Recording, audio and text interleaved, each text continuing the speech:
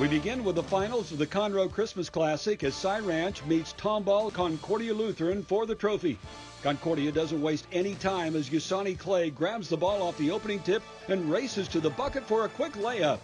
The Crusaders then get it to Nathan McClure, who knocks down the corner three. He scores 18 for Concordia Lutheran.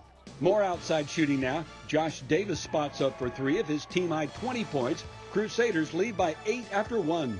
Cy Ranch fights back, though. Andre Charles connects on the three from the corner. Then it's Delord Johnson driving to the bucket and finishing with a fancy layup. Mustangs take a 5-point lead to the fourth.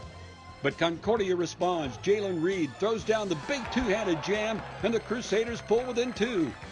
Then it's Clay from the outside. He nails the tray, and Tomball Concordia Lutheran wins the Conroe Christmas Classic with a 72-68 win over Cy Ranch.